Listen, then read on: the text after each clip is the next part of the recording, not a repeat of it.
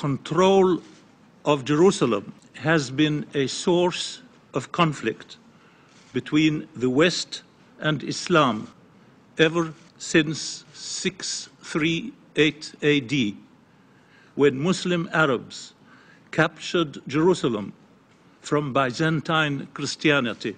Except for the 100-year Crusader interlude in the 12th century, and until its capture by Britain from the Ottomans in 1917, Jerusalem remained under Muslim sovereign rule for some 1,200 years.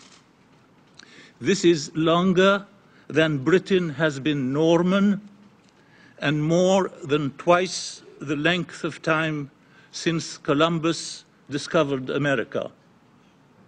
It is longer than Jerusalem was under Jewish sovereign rule in biblical times. Historically, there never was a conflict between Islam and Judaism over Jerusalem.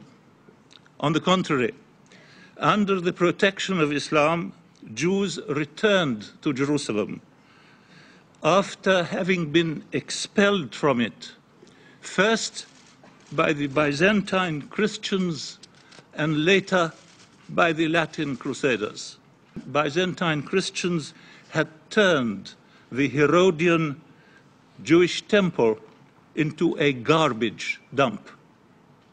A conflict between Judaism and Islam over Jerusalem developed with the advent of political Zionism.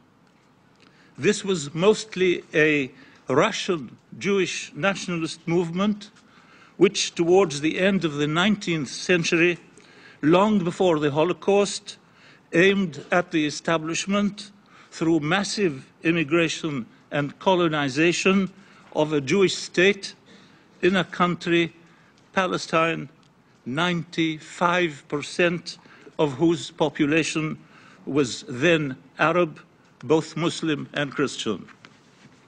With massive British help after World War I, and even more massive and continuing American help since World War II, Israel is what it is today.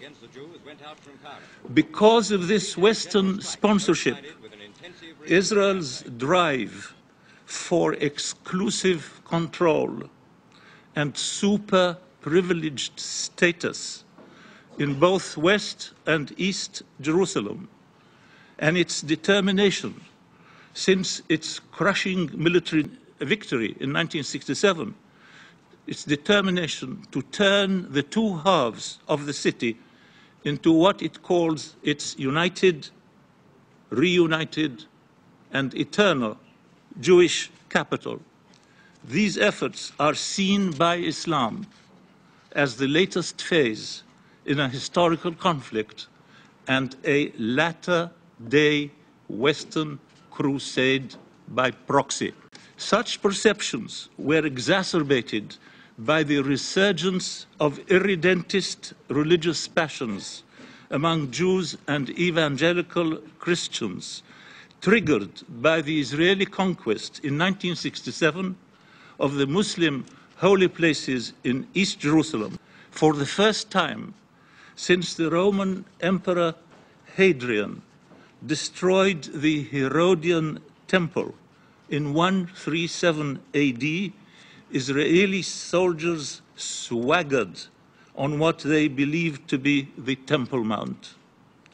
This activated the deep messianism embedded in Zionism behind a facade of secular socialism, stirring the hopes of Christian millenarians while confirming the worst fears of Muslims. It is approaching midnight in Jerusalem. Some believe it is past the hour.